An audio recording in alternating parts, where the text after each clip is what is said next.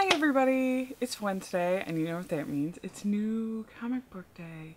Yay! So guess who recorded an entire episode of new comic book day and didn't turn their microphone on?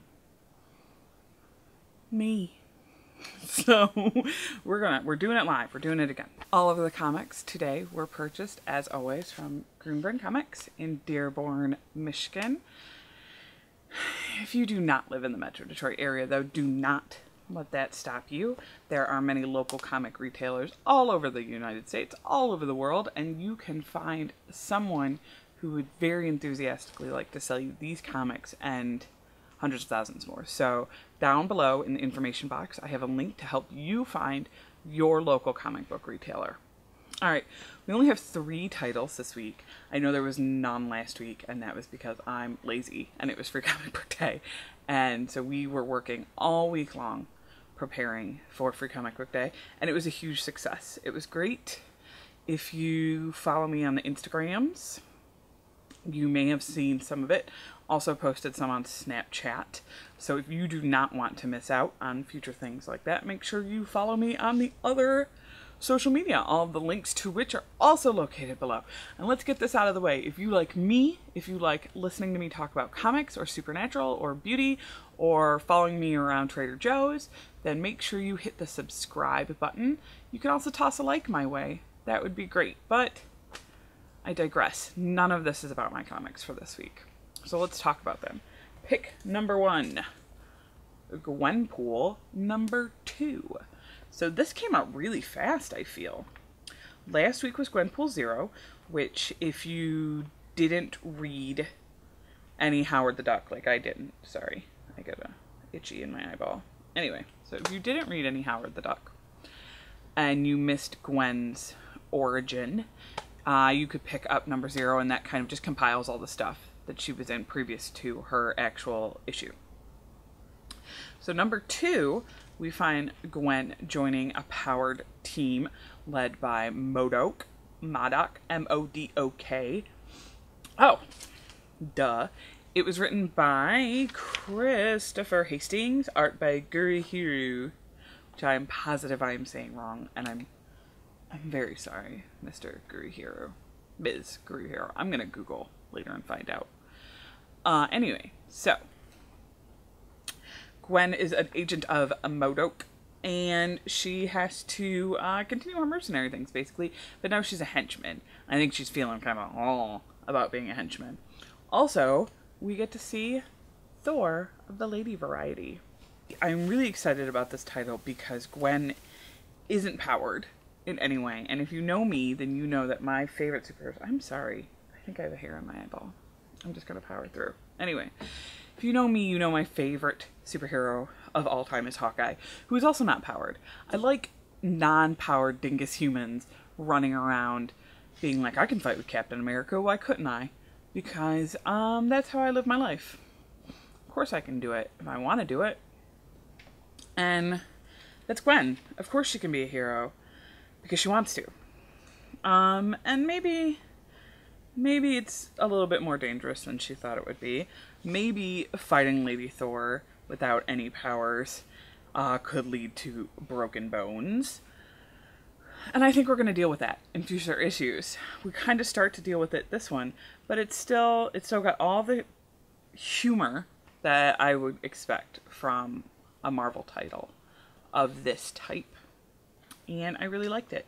So this is definitely finally going into my pull, and I'm excited to read the rest of them. Cool. Next up, this was recommended to me by my coworker, Dan, and it is not something that I would normally pick up, but it's really good, actually. So it is Harrow County. This is number 12. So I have not read issues 1 through 11, and I'm probably missing major plot points. I will turn to my good friend Google for the answers to my questions. And I feel like if you want to jump into a comic series and you're like, oh, it's on number 12, I don't have the money to catch up, you don't need to. Just jump in. You obviously have the internet if you're watching me. So you can do as I do and turn to our good friend Google for all the answers to your questions. And then when you get some cash or you feel so inclined, you can go back and get the trades from your local comic book shop. Anyways, Harrow County is spooky.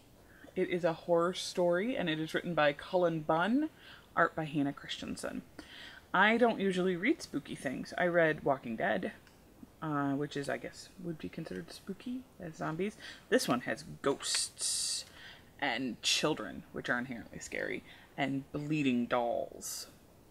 Right there. I don't think the doll is actually bleeding. Also inherently scary. So, this particular one, I feel, it was very, like, poltergeisty, which is cool. Poltergeist was terrifying. And this is ghosts. This is evil spirits. This is, all of that stuff and more. And the story was really interesting. This isn't something that I would pick up on my own without having someone recommend it to me. And I'm glad that I gave it a chance, because I'm gonna read the rest of them. So this one is also going into my poll. I really want to know what's gonna happen. I hope there's more weird children. I hope there's more ghosts. I hope there's more dolls. I hope there's more witches. I just hope there's more. And last, but not least, because it is my pick of the week, we have something from a series that was my first ever comic experience. Archie. So, as a child, I was bought Betty and Veronica's from the grocery store pretty much every week. And they were the first comic books I ever read. And I loved them. I was definitely more of a Betty girl than a Veronica. And I thought Archie was a dingus. But I picked this up mostly because Betty and Veronica is coming out in July.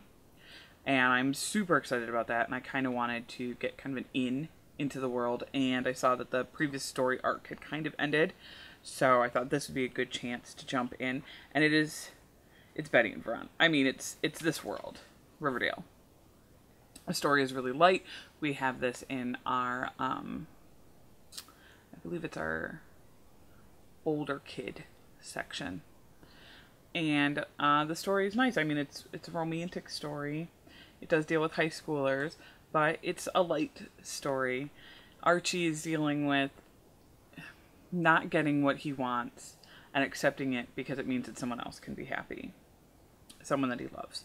And I think that's a beautiful thing to show people that, you know, sometimes you accept that things aren't going to be the way you want them because it means something better for people that you love. And I love that. Love this. Jughead is in it, and Jughead is great, so I'm going to have to pick up the Jughead comic. He's just so expressive, and I love his little paper crown. And Jughead, they have officially said is asexual, which is neat. It's a cool thing to have tweens and kids exposed to.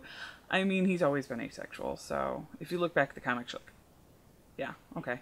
But it's good that kids see that this has a name, so that if this is something that they feel applies to them, they have a name for it.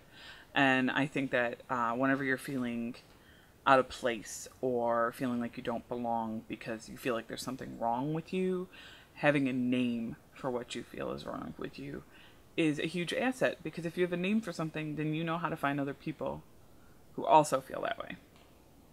So Archie is my pick of the week this week.